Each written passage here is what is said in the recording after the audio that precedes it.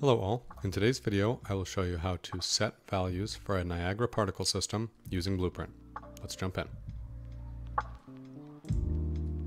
Okay, in our content drawer, first we'll create a blueprint. I will right click, new blueprint class of type actor. We will call this BP underscore particle value changer. I will right click and I will create a particle system. I will do a new system from selected emitter, and I will use the fountain base. I will hit plus, and then I will hit finish. I will call this ns underscore simple fountain. I will double click.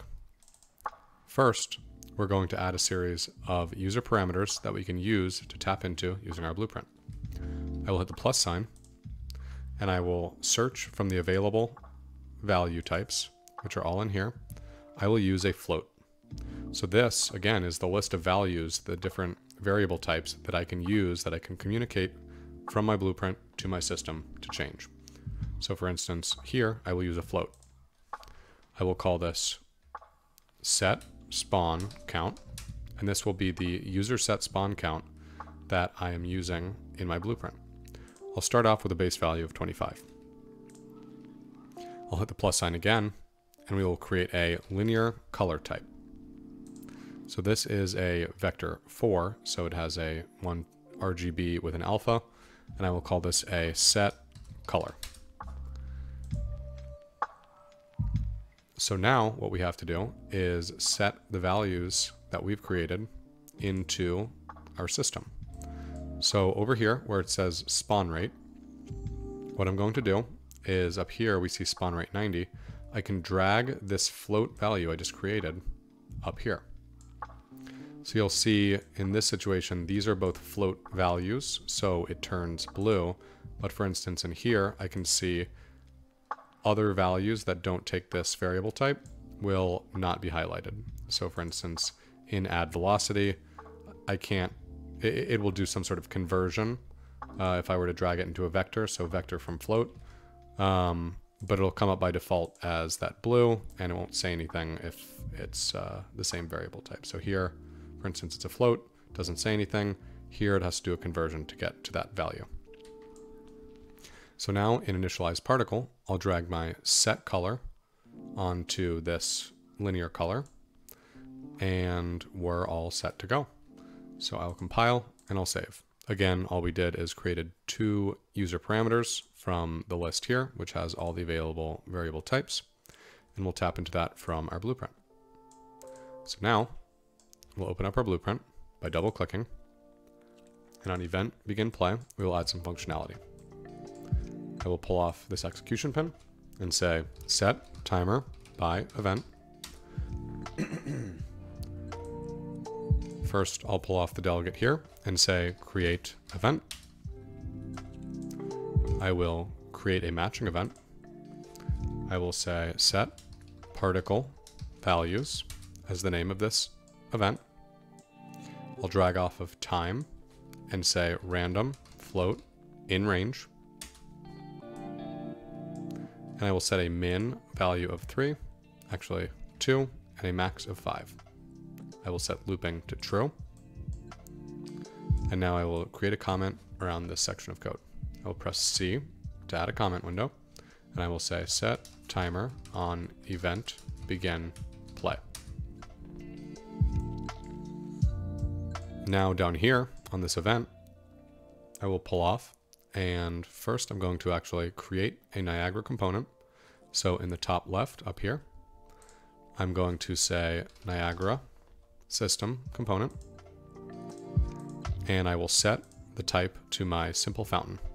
So here where it says Niagara system asset on the right, I will hit the gray arrow to drop it in there, and we can see in our viewport that it's already added.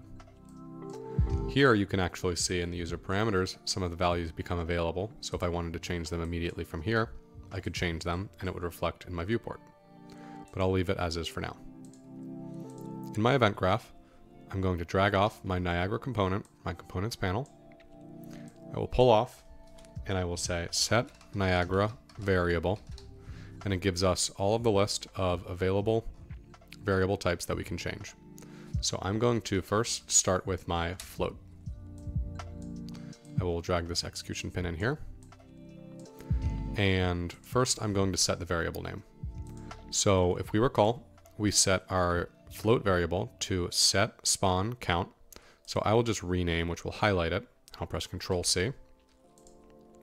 Or you could type it in exactly, but it needs to be perfectly typed. So with user variables, you actually have to add the prefix user period, and then the name of your variable. So if you don't have this user value, it will not work properly. This is an essential part of this process. It must say user period and then the name of your variable. From the in value, I will say random array item. And so we're working backwards here. And then I will promote this to a variable, this array. So I'll say promote to variable, and I'll say spawn count values. I'll hit compile, and then now over here I'll add 3 distinct values. So I'll hit plus 3 times. The first will be 50, the second will be 250, and the final will be 1000. I'll drag for my Niagara again, and I'll say set Niagara variable linear color, and we'll repeat the same process. I'll connect the execution pin, and my name is set color, so I will type user.setColor. I will pull off my in value, and I will say random array item. I will pull off this and say promote to variable, and I'll say particle colors. I'll compile. I will hit the plus sign 3 times. And for each of these, first, let's make sure we have the alpha set to 1. And the first I'll make red, so I'll add a 1 value in the R.